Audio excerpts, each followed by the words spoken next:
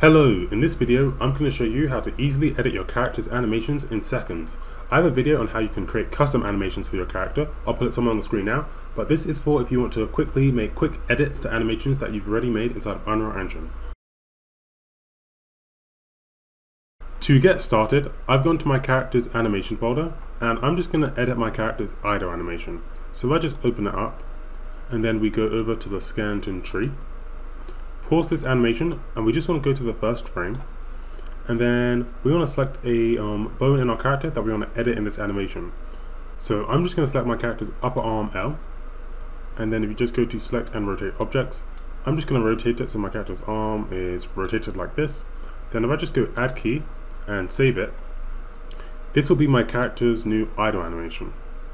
And if I want, I can edit other bones, so maybe I'll just select their upper arm R, and then I can rotate this and then go add a key and save it. And then now if I play my game, my character should be in that new idle animation. Nice. Oh, one more thing, I do normally recommend creating a backup of your animation before you edit it, but if you want, you can easily delete the changes. So if I just select here and go delete and delete, it'll remove the changes that I made, so in case you're not happy with the animation that you've made. So that's all for this video. It was kind of quick, but if you enjoyed, like and subscribe, and I'll see you guys in the next one. Bye!